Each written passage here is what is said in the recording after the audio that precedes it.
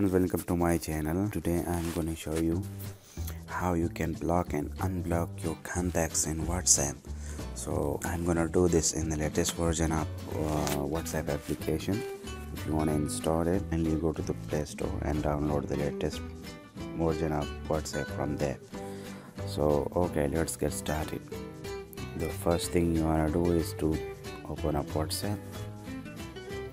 Now tap any contacts you want to block.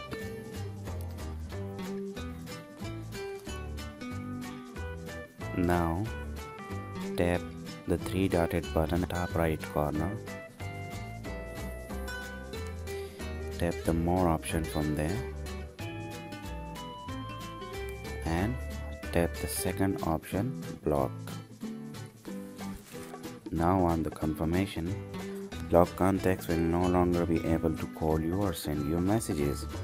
So you can report and block or just tap the block option. That's it, you have successfully blocked a person. Now if you ever change your mind and wanna unblock that person, what you need to do is to go to the profile of that person. Again, tap the three-dotted button at the top right corner, tap the more option and second option, unblock. That's it, you have successfully unblocked the person.